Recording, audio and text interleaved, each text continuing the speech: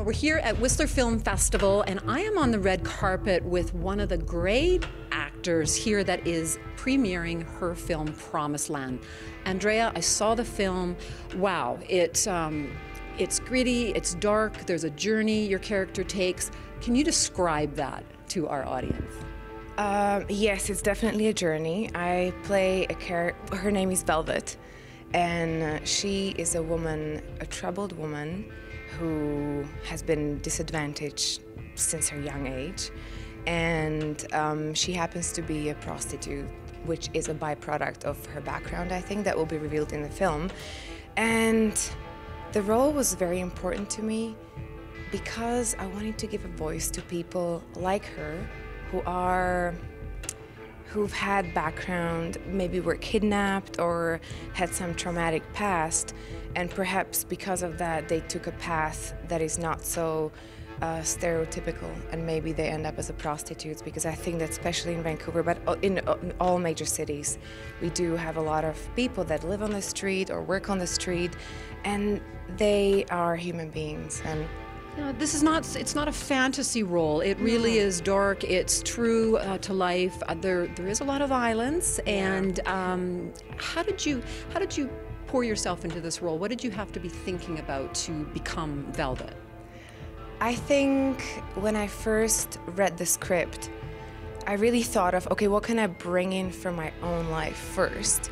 And then I used to travel a lot, and I lived in different cities and knew a lot of people. I read a lot, watch a lot of films. So there were certain images that kind of came to my mind, and I used those, and then I just kind of carved her and created her. It was a bit of a process. Yeah. And for the violent scenes, I just try to be really truthful of how would a woman feel in those situations, and how can I most authentically portray someone who is in that kind of situation, because I wanted people to kind of see not necessarily what it looks like, but what is she going through in her face and her expression, and I think you can probably see that in the film.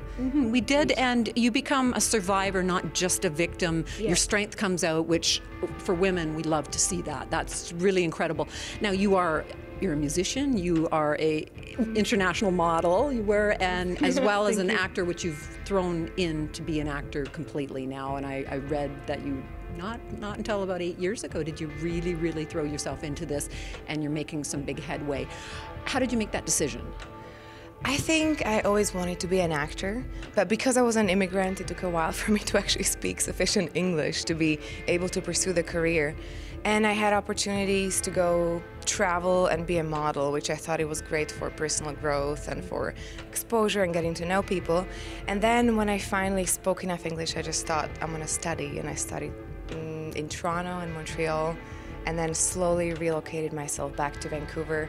And I thought, if I give this a try, it must be 100%. That's the only way, because that's the only way to do something, I think, in my world. I agree. And yeah. Wouldn't you love to have that acting coach see you now? Yes, I would. I'm sure he has. I think he has. Do you forgive him?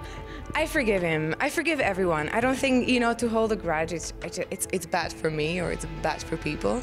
So I forgive him, and if I see him here, I'll probably come up to him and I'll say, hi, it's me, and maybe you remember me from when I was 18, and here I am, and I'm very happy that you said that to me, because it kind of gave me this fuel to actually pursue what I really wanted to do. Well, the biggest geniuses have had somebody in their life say you can't do it, and they've gone and done it anyway. So congratulations on your debut, and absolutely great movie. Thanks for spending some time with Our City Tonight. Thank you.